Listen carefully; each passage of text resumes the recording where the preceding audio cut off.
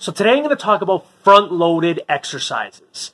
Now, a front-loaded exercise is anything where the bar or the resistance is in front of your body. So think of a regular barbell squat.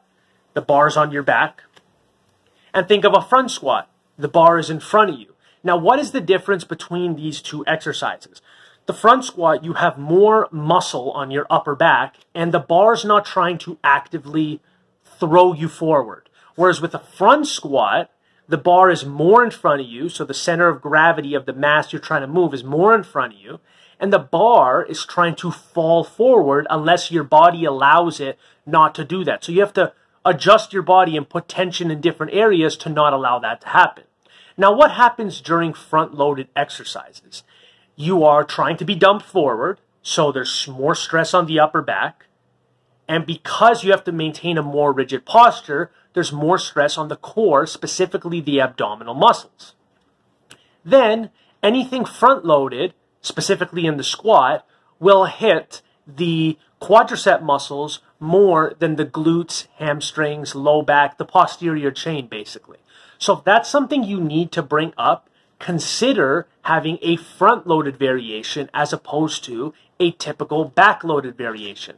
If you're doing split squats or step-ups with a barbell, try doing that with a front-loaded, maybe Zercher or front rack position, or even carry a heavy medicine ball. That will hit your quads and your core and your upper back a bit more. Front-loaded variations are great for bringing up deadlift strength. I've never really understood why so many people have said that the front squat is a great assistance exercise until I got a little bit older and more mature to understand how the anatomy works and why it's similar to a deadlift. So if you have a strong front squat, you're most likely going to have a pretty strong deadlift as well. So some front-loaded variations. You have the front squat, obviously I've been talking about it a lot. Then you have the Zercher squat. You can do these to a box, you can do these paws, you can do these off pins. These are going to be your main front squat variations, or your front-loaded squat variations. Then, what I like to do more for assistance work is to get a heavy sandbag and squat with it. Even I have something called a power pole, which allows you to put the weight in front of you for any type of variation.